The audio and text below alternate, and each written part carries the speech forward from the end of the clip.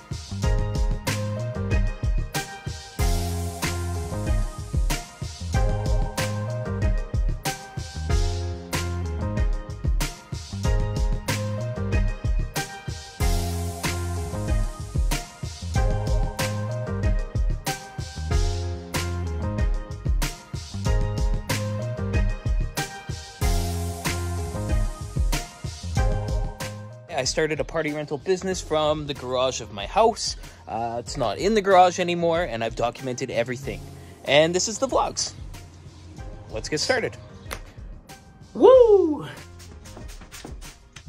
You're probably wondering what I've been up to. Well, busy season is finally starting to take effect, and I am getting a lot of bookings because I'm able to, well, my wife's doing a lot of the processing of orders.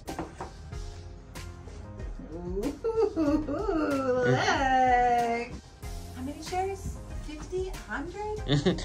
You know, at first I was like, yeah, you know, I'll get my wife in, she'll do things, you know, I'll make a place for her. And then when she came, I didn't realize that was a place that I needed because I would have never relinquish the reins to just anyone for that. My wife takes care of the office work. She helps manage the finances. She does the payroll. She makes sure that the phone is always answered.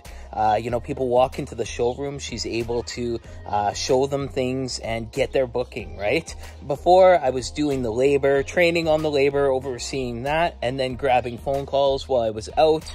You know, if I was in the middle of something, I would miss a phone call, it would hit voicemail, and I would get busy, and the customer would go to someone else. But now, we always answer, we always return phone calls, we always are right on it. So the people that don't want to book instantly online, they're getting served. Some people just need to talk on the phone, and having my wife there daily makes us way more money because we're not letting those people slip through the cracks. And before, I never would have, you know, relinquished that kind of power over. But now that I've given it to her, I realized that it was something I needed without even, you know, prior thinking through it. It was just like, oh, you know, my wife needs a job now that we're making more. So anyways, it's pretty awesome. So if you are teetering, you know, if you need an office person, get an office person because it will pay itself back quick. So another thing is every order that we deliver gets a cart.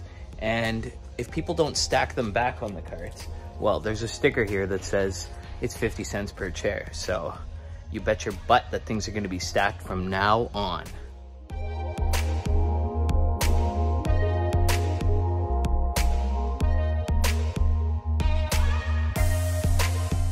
Okay, so there's nothing really more professional than when you drop off chairs, having them strapped to a cart for the client, and then having a sticker on the bottom that says, hey, you better stack these up right there, or having tables delivered on a professional table cart, or having dishes in the proper, like, milk crate or dish rack, and, you know, things inside totes, right? So what I've decided to start doing is asset labeling here. So I've made things, they're free of price, but when they're on the invoice, there's a little thing that says, if you don't return this here, then you will be charged X amount of dollars. And so I've done this for assets, and that's what I'm doing, is adding assets. So we can wrap things more professionally, but we need to make sure they're returned. So we want to track their return. And as we're packaging them up and we're adding them to the order, like chairs for the chair cart, we add them onto the order free of charge, but to be charged if they don't get returned. And I'm going to be doing it on little things like clips for table skirts, basically everything that I want to get back, but is important for the item to go out packaged properly or with pieces that we don't want to, that we want back.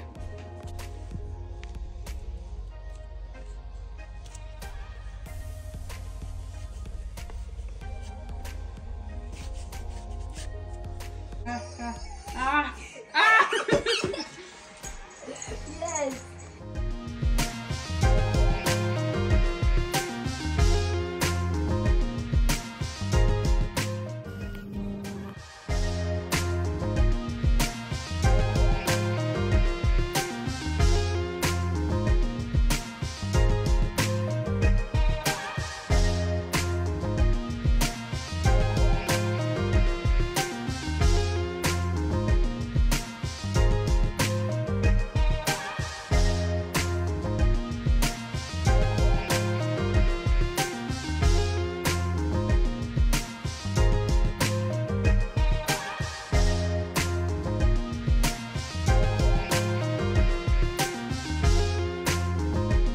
Everyone, it's Lee here, the rental guy, and today I'm at well, it's like a sports stadium here in my city. They do like lacrosse. It's huge. Anyways, they rented some video games. So I've got the Dance Dance, well, it's called Step Mania, but everyone calls it Dance Dance Revolution, set up here.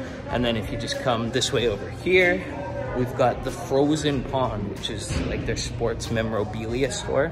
However, they've got it set up so that there's like a little mini kind of arcade set up in there. So this is what I've got here.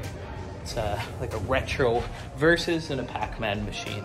So this gig was worth over $1,000. Very simple, yet lucrative. Point video games.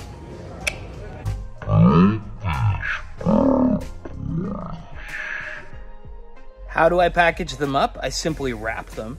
Then I put a sticker on them with the customer's name, and then they look packaged and polished for a customer pickup. So people often ask me, is renting letters and numbers lucrative? And the answer is absolutely. Why the heck wouldn't it be? Is it expensive to get into? Yes, it can be, but that's why me and Les created the blueprint, so that you can build these bad boys. Anyways, these are the blueprints here. You can check them out. Me and Les have them on our store for you to buy. Go buy.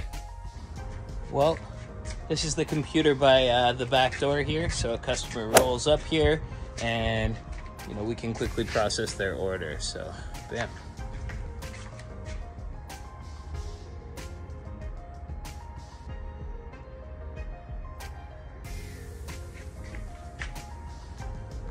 So it's 9:30 p.m.